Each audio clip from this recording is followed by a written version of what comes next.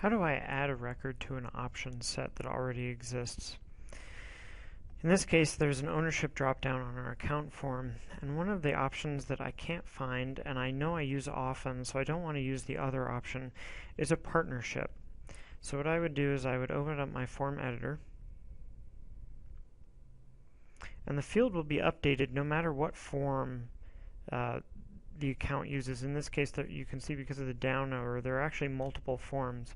But this option will be added to this option that I'm going to add to the ownership dropdown is going to be added to every place that this particular field is used, regardless of the form. So let's go back to our account, and I'm going to find my ownership field on here. Under the details section, I'll expand it, and ownership. So what I'm going to do is I'm going to double click on ownership, which will bring up the properties. And then if I go to details and I go to edit, what I'm doing is I'm editing the ownership code field. And here I have the option to click plus to add new items. Now, the fact that we're using 100 million is a pretty good sign that this is a custom value that I'm adding. If I was to go and I was to look at some of these other values, you can see they have values of 1, 2, 3, and 4. That tells me that these were default CRM options. I could go in and I could delete these, but all it's going to do is it's going to delete the other option from the drop-down going forward.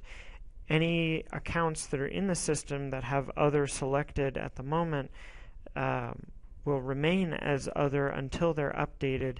If someone was to use the drop-down, they would suddenly see that other would disappear as an option if they selected one of the other options. So they couldn't go back to using other. It would also be very difficult to recreate other to bring it back from being removed. I'll just show you that it's warning you that it'll remain with the option value of other. But now if I try and add this back in, and I select an option or a value of 4,